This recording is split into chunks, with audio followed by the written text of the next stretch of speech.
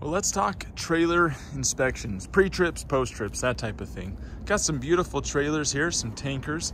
We're gonna do a pre-trip on them, just talk about what we expect. Every company's different, so I just want you to have a good baseline as to what you need to check when you work here at Double D. This is what we expect you to do right here in year 2021.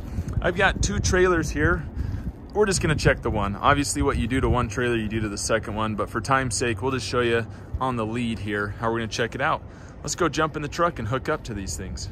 I'm in the truck and I just backed up and hooked the kingpin onto the fifth wheel. First thing I wanna do is I wanna make sure that that hooked up. I'm gonna flip it back into drive, got my brakes released. Just gonna give it a little tug. Nothing crazy. I'm not trying to pull really hard, just trying to make sure it's hooked up. I don't want to spin my tires or anything. Feels good. Shifter back into neutral, set my brakes. Let's go hook up our airlines, lift our landing gear. Well, we hooked up and we tugged on it. To start out, let's make sure that we are hooked up, because sometimes that can be deceiving. Check to make sure that your handle is all the way in. That's a good sign. And then shine a flashlight up on your kingpin. Make sure the jaws are around it, which they are. So now we're gonna start our inspection of the trailer. We're gonna look for four things. First, lights. Second, tires. Third, hub oil levels. And fourth, inner wheel seals. We're actually gonna see more than that along the way, but I promise if you look at those four things, you'll see everything that you need to. Let's turn our lights on. Lights are on. Let's take a look at our lights. Now, while my lights are on, I've also got my trailer aired up. That way, as I'm walking around looking at lights, I have the opportunity to listen for air leaks. Just saves time.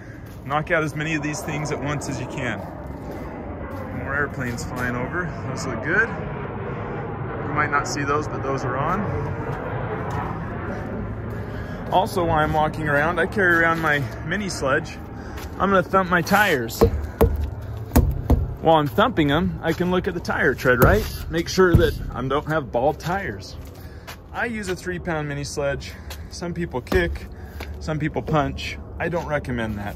You need a hard object so that you can really gauge where your tires are at. Okay, let's keep going. Lights over here look good. Thump these tires. Marker lights on there, and I can see that my front marker lights on there. Hazards are on.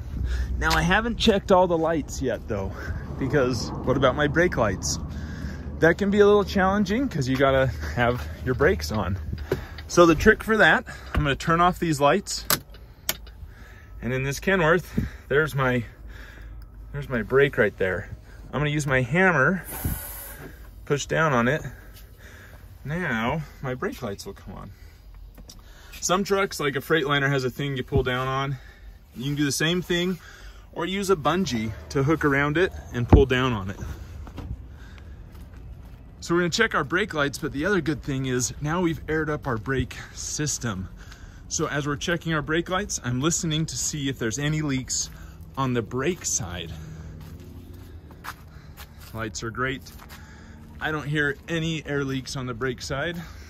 So now we're done checking lights, and we're also done checking our air, just as we've been walking around. Turn those off.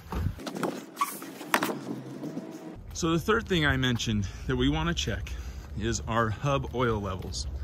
To do that, come and let's look right through the glass. They might be dirty and hard to see through. Clean them off with a rag or gloves, or shine a light through. Now I can see perfectly. We can see the full, the add, and we're right in between, which is where we want to be. While I'm here, I have the opportunity to check my lug nuts, right? I have them right down there, so I may as well. So we're gonna check our hub oil levels.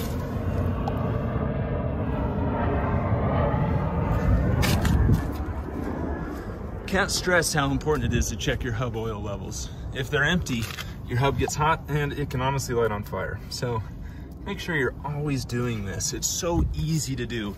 If they're too dirty to see through, you can pop the cap, ask the shop to replace them. Just make it so you can get it done. Fourth thing I said we want to check was our inner wheel seals. To do that, you got to get under the axles a little bit. Not all the way. Well, let me show you. Gonna kneel down here, shine my light up on my inner wheel seal. It's dry. And look, while I'm here, I can see my brakes. While I'm here, I also have a great view of my suspension. Airlines. Are any airlines chafing? Are leaf springs broken? Can I see any cords showing through on my airbags? Any of that stuff. You're gonna see a whole bunch of stuff just by getting down on your knees for a moment. Let's check this wheel sill. Also nice and dry. Top and bottom brakes look excellent. First axle, perfect. Let's check out the second axle. A little harder because there's a bumper in the way. Get a little flexible here. Wheel still looks great, brakes look great, airbag's awesome. No chafing airlines, other side. Beautiful. Brakes are a lot of life left, great condition here. I don't see any problems. So sorry for the interruption. I figured I better show you an example of disc brakes while we're looking at brakes. Very straightforward. I mean, look at that. There's your pad right there. Look at the other side. There's your pad. Nothing too fancy. You can see a wheel sill here. You can't exactly so much see it, but you can see if there's signs of leaking by shining your light up there. Everything's dry. It's the same process, just looks a little different. Let's look at some leaf springs really quick too while we're now on leaf springs. Nothing too fancy here. If a leaf spring looks broken, it's probably broken. It's just a piece of metal. Check your rocker box back there to make sure it doesn't have holes in it.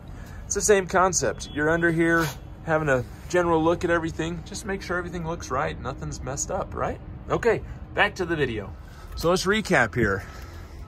I checked 4 things: lights, tires, inner wheel seals, and hub oil levels. By checking 4 things, I really checked everything on this trailer. If you do that, you'll hear air leaks. You'll know if you have any problems underneath.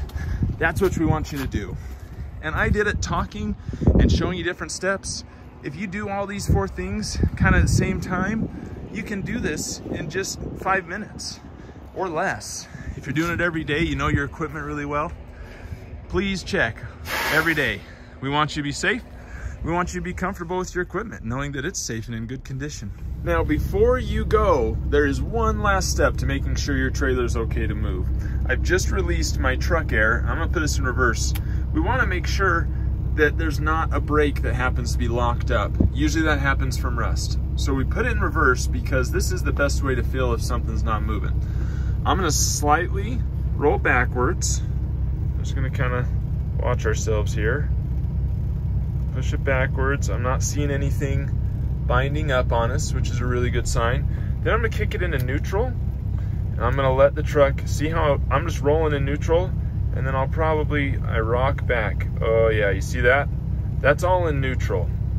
So the important thing to the important thing to know about that is, in neutral, if I had a brake locked up, it just would have stopped. It just would have come to a stop.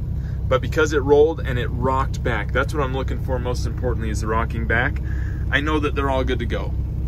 If you do think you have one locked up, we'll talk about that another time on how we fix it. But otherwise, this trailer is ready to rock and roll. Let's go get a load.